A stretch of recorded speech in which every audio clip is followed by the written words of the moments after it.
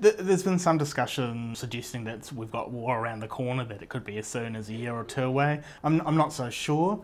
You never know with these things, but I think wars are expensive and damaging, and that would be the case with China as well. And we have to remember that China has not actually fought in a significant war for a long, long time.